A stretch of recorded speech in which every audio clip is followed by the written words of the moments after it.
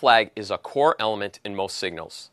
The location on the touchline, the stance of the assistant referee, and even which hand is being used to hold the flag are also elements which can convey important information.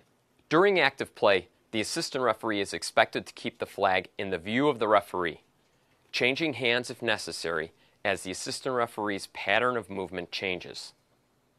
In general, the assistant referee should stop moving and turn to face the field before signaling.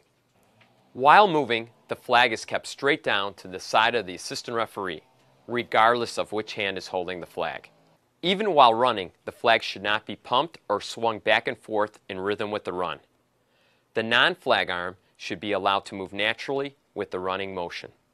In all signals where the flag is held with a single hand, the flag should be an extension of the arm, no matter the angle.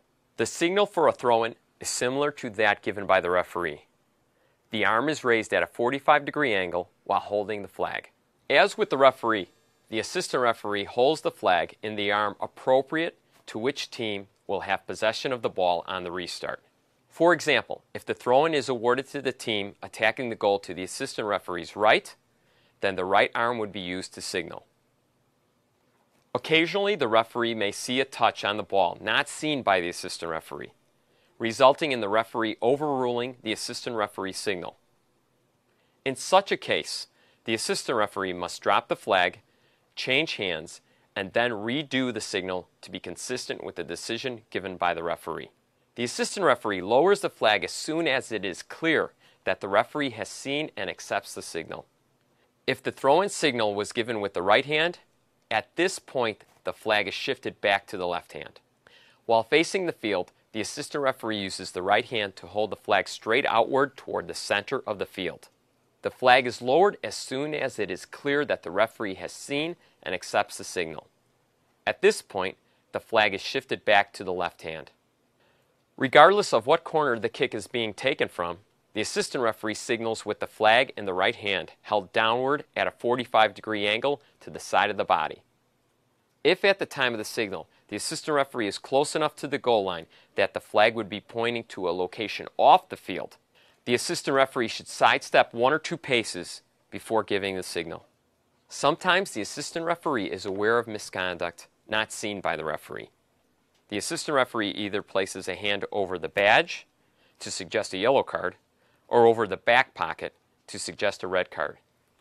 If a signal is needed to specifically draw the referee's attention for the purpose of stopping play, holding the flag straight upward in the right hand is acceptable, and the indication of the card would then follow making eye contact with the referee.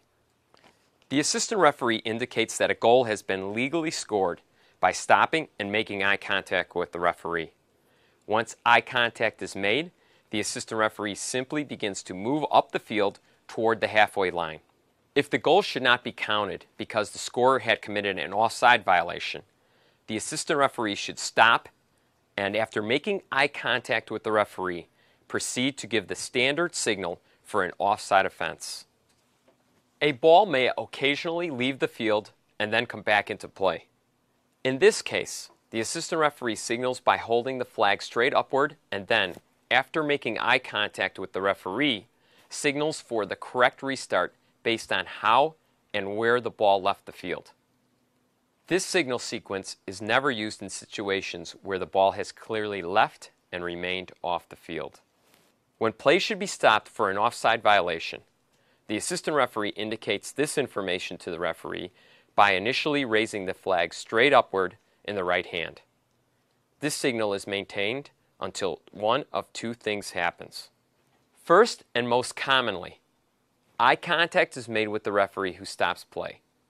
The assistant referee then points the flag across the field in one of 3 positions.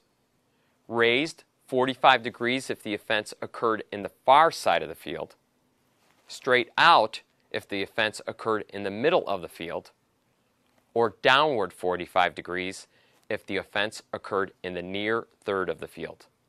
Depending on the pregame discussion, the referee may have requested that the final step of the signal be held longer in cases where the restart location is unclear or disputed, so that the assistant referee's position on the touchline can serve as a marker for where the ball is to be placed. When a penalty kick has been awarded, the assistant referee moves to the intersection of the penalty area line and the goal line to provide assistance to the referee on whether the goal has been scored or whether the goalkeeper engaged in illegal movement that contributed to the goalkeeper preventing a goal. No specific signal is used by the assistant referee for any penalty kick outcome other than the goalkeeper moving illegally. In this case, the assistant referee signals by displaying the flag between the hands and below the waist, or using any other prearranged signal as directed by the referee during the pregame conference. After the taking of the penalty kick, the assistant referee then takes up the specified position if play continues, if there is a goal kick or corner kick, or if a goal was scored. Separate but similar sequences are involved when the assistant referee has seen and intends to signal for a foul which occurred out of the referee's field of view. The signal used depends on the restart appropriate for the offense. First, if what happened was a direct or indirect free kick foul, the assistant referee initially holds the flag straight upward in the left hand if the offense was committed by an attacker, and in the right hand if committed by a defender. This signal is maintained until eye contact is made with the referee. The flag is then waved back and forth using the wrist only. If the referee accepts the advice and stops play, the flag is lowered slightly so that it is still raised at a 45-degree angle. Second, if what occurred should result in a penalty kick, the sequence begins the same way as just described, continuing through the waving of the flag. If the referee stops play as advised, in this case, the assistant referee drops the flag and holds it suspended between both hands below the waist. Once it is clear that the referee intends to accept this recommendation by ordering a penalty kick, the flag is lowered and the assistant referee indicates confirmation of the referee's action by walking down the touchline to take the correct position for the penalty kick. Occasionally, the referee may stop play for a foul, but then make obvious eye contact with the assistant referee to get his or her opinion on whether the foul occurred inside or outside of the penalty area. If the foul happened outside the penalty area, the assistant referee simply stands still and deliberately holds the flag straight down to the left side. If the foul occurred inside the penalty area, the assistant referee advises a penalty kick restart by suspending the flag between both hands below the waist to indicate that a valid substitution request has been made at a stoppage. The assistant referee holds the flag between the hands above the head until the referee acknowledges the request by allowing the substitution to occur. Once the referee allows the substitution to proceed, the flag is lowered to the side and no further signal is needed. However, it is common for referees to include in the pregame discussion some preferred method for the assistant referee to indicate that a substitution process is completed and play can be restarted. This is often desirable in matches where the local rules of competition allow unlimited substitutions and for substituted players to return to the field. Occasionally, an assistant referee signal is not seen by the referee because his or her attention is directed somewhere else. When this happens, the other assistant referee should mirror the same signal to help the referee become aware and then direct the referee's attention to the original signaler. For example, a substitution is signaled by the assistant referee on the opposite side of the field from where the referee is looking.